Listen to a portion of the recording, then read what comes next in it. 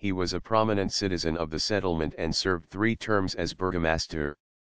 Cregier led several successful attacks against the Munsee during the Esopus Wars. Cregier's house and lot stood on Broadway just north of Battery Park, and his daughter married Christoffel Hooglant. In 1643 Cregier built the first public building on Broadway in New York City, a tavern located at present-day 9 to 11 Broadway.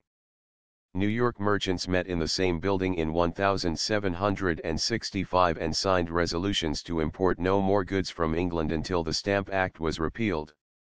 In 1648, Cregier was one of 4 men appointed as the city's first fire wardens.